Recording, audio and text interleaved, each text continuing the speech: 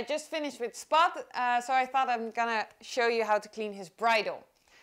It's important you use a really good oil for your leather. So there's a bunch of different oils out there on the market.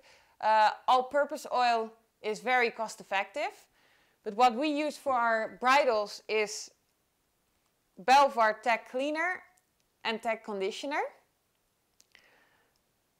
So, clean towels here in the back, in the chest, which we will also use. So, now I'm going to show you how to clean the bridle. Step 1, use the Tack Cleaner. Don't worry about these specific training reins, because these are made out of fabric, and so we're not cleaning those. But the other reins, of course, we do. And also, once a month, we're actually taking apart the whole bridle and opening all the buckles and everything. But for now, we'll just do it like this. First, we're using the Tack Cleaner. Make sure you really get into every dirty spot from the bridle, but really focus on the inside, because that is where all the sweat and the hair gets stuck, as you can see. So we're spraying it on. And then with the towel, we're rubbing in the Tack Cleaner.